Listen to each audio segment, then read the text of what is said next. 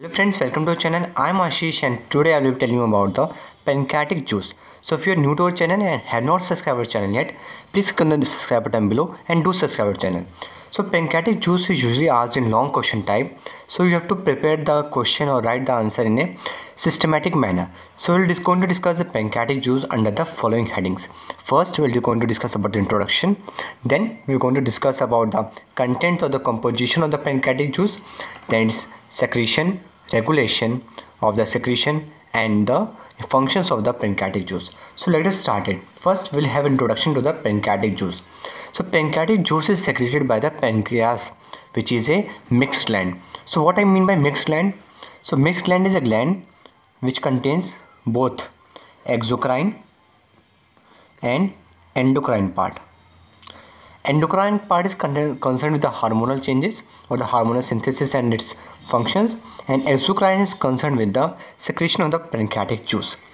So the pancreatic juice is secreted by the mucus part of the pancreas has two parts.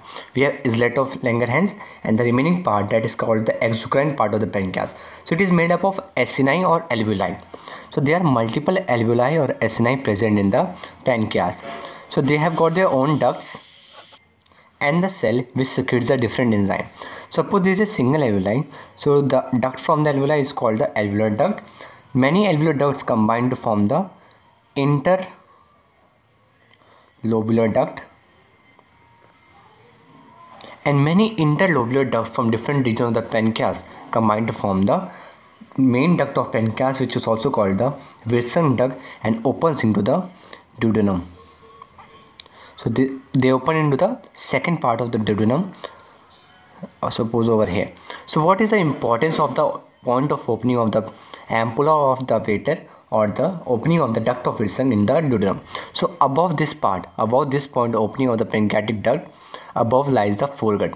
So foregut margin ends till the above the opening of the pancreatic duct, and just below the pancreatic duct the midgut starts. Apart from the main duct of Wilson, we have one more accessory duct present in some of the cases or some of the individuals, and that is called the duct of Santorini, which exists in only some persons. Now let's start with the pancreatic juice and see what are the components and the composition. First, let me tell you about the volume of secretion. How much pancreatic juice is secreted per day? So it is secreted from 500 to 800 ml per day. So about 0.5 liter to 0.8 liter of pancreatic juice is secreted per day by the pancreas. See, there are many juices related to the GIT part. Suppose you have pancreatic juice, bile juice, then we have the gastric juices also, and sulcus intricans or the intestinal juice. So we have to remember all the composition and the amount secreted of each. So 500 to 800 is the amount secreted of the pancreatic juice, and from 800 to 1200 is the amount of the volume of the bile juice secreted by the body. So from 500 to 800 we have pancreatic juice, from 800 to 1200 the bile juice volume ranges, and from 1200 to 1600 is the volume of the gastric juice. So you have to remember pancreatic juice, the volume of the pancreatic juice secreted per day is the 500 to 800 ml. So in the which medium does it act? It is very obvious and most clear to everybody that it acts in a highly alkaline medium. So the pH will range from 8 to 8.3. Somebody might be thinking I'm saying highly alkaline medium and the pH is I'm mentioning just above the neutral. See, for the body 8 to 9 pH is called the highly alkaline. So this is a highly alkaline medium, that is the of the pancreatic juice, and why it has become highly alkaline we'll discuss in the later part of the video. So if you like the video, please hit the like button and do subscribe to our channel. Now we have discussed the volume, the medium, and somebody also mentioned about the specific gravity. So it's around 1.010 to 1.018. It is not worth mentioning. If you want to write, you can also write. Now let's start with the main topic of discussion, that is the composition of pancreatic juice. See, when we talk about the composition of pancreatic juice, we have to discuss both the solids and the liquid part. So out of total pancreatic juice, so pancreatic juice consists of around 99%, or more precisely 99.5% of water, and only a very small amount, that's the remaining 0.5% solids. So we have 99.5% water in the pancreatic juice, and the remaining 0.5% we have the solids. Now solids can be of many types. We can have organic solids and inorganic part. So solids can have two parts, organic solids and inorganic. Inorganic part consists of all the ions.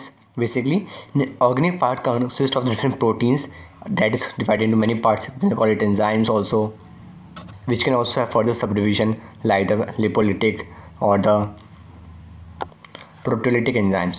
So we have got organic part and inorganic part. Inorganic part consists of the ions. So organic part has other two parts. So it is can be further divided into or classified into two. We have got a set called enzymes, and other set all the remaining organic part. Remaining organic part, which consists mostly of the remaining protein. So both enzymes and the organic part are basically the proteins. So remaining organic part consists of the albumin and globulin. Now we have to talk about the enzymes and remember the names. So I will just tell you a trick how to remember all the enzymes part in the classified manner. Means what I mean to say, we will just learn about the proteolytic, lipolytic and the amylolytic enzymes with the help of a trick. So I will suggest you to learn about the pancreatic juice, bile juice, gastric juice, all in a sequence, so that you can have a group overview of all the type of juices and their composition. So all the videos I'll be uploading, you can get subscribe to the channel and press the notification bell so that you can be notified for the upcoming videos. So first let's complete about the inorganic part, then we'll proceed with the organic part. So inorganic part basically in the most of the cases consists of three very common ions: PCS, potassium, calcium and sodium. So whenever we're learning about the inorganic part, firstly see whether PCS is present or not. If PCS is present, then check for CB or BC, that is called the bicarbonate and chloride. So these many enzymes are present. There are many more enzymes like phosphate, sulfate, but another worth mentioning is the magnesium, which is present in a slightly higher concentration. So as you all know, pancreatic juice is highly alkaline. It is due to the presence of the bicarbonate ion. The concentration of bicarbonate ranges from 100 to 150 milliequivalent per liter, MEQ per liter. So it ranges from bicarbonate ion concentration is from 100 to 150. Now let's see about the enzymes. So we'll dividing enzymes into three parts. First is the proteolytic, then we'll discuss about the lipolytic, and the third is the amylolytic. So first let's complete the third one. There is only one enzyme in the case of the amylolytic enzymes, that is called the pancreatic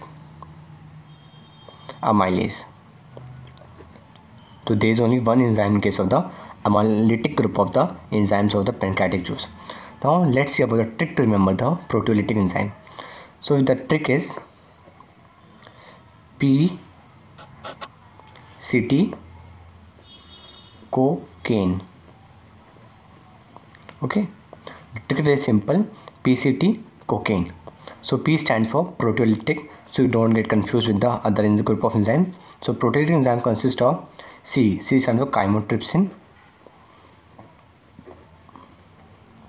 then T stands for trypsin, CO stands for collagenase, CA stands for, I think most of you might be knowing, carboxypeptidase, very important enzyme, peptidases, and N stands for nucleases, whose function is very clear with this name, and the last one is the elastase. So you can see we have got here 6 enzymes in the proteolytic part. In the lipolytic part also we have got 6 enzymes, and the trick to remember is PCB, physics, chemistry, biology.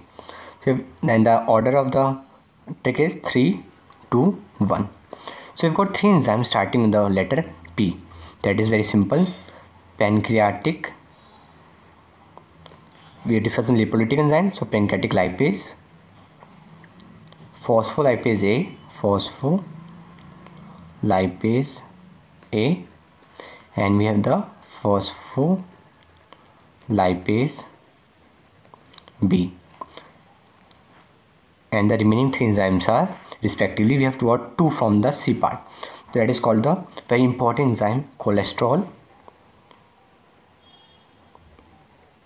ester hydrolase, that breaks down into cholesterol ester into fatty acid and cholesterol hydrolase. Then we have another C called colipase. Why it is called colipase? Colipase means it works in association with some other enzymes. So I will tell you when I discuss about the function. And the B stands for bile salt activated lipase. Activated lipase. So like this we have completed the enzymes for the pancreatic juices.